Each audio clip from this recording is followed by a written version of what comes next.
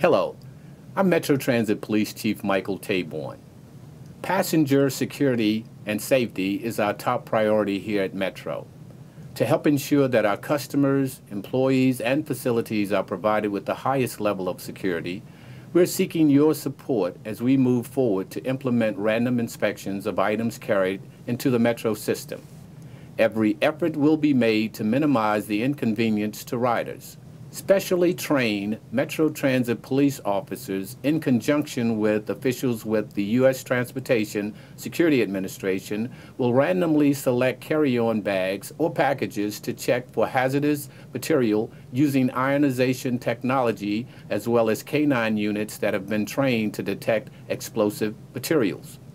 Carry-on items will be generally not open or physically inspected unless the equipment indicates a need for further inspection. This video shows a clip from one of our training sessions as to how the process is designed to work.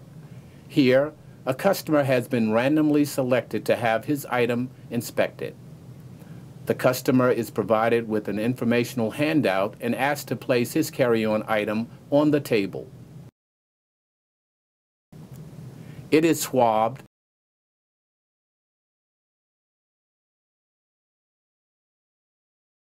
and then analyzed for traces of explosive materials.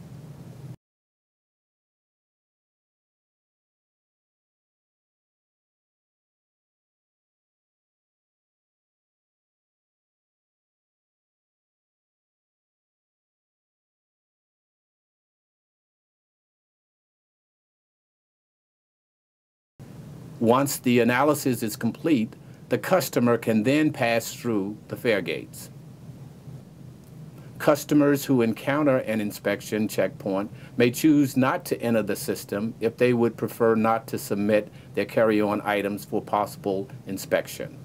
However, anyone who is randomly selected and refuses to submit their carry-on items for inspection will be prohibited from bringing those items into the station.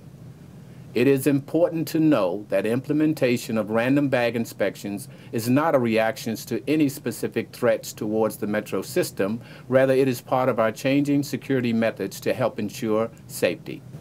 I'd like to thank you in advance for your continued support of our ongoing efforts to help ensure your safety. Thank you and have a safe trip.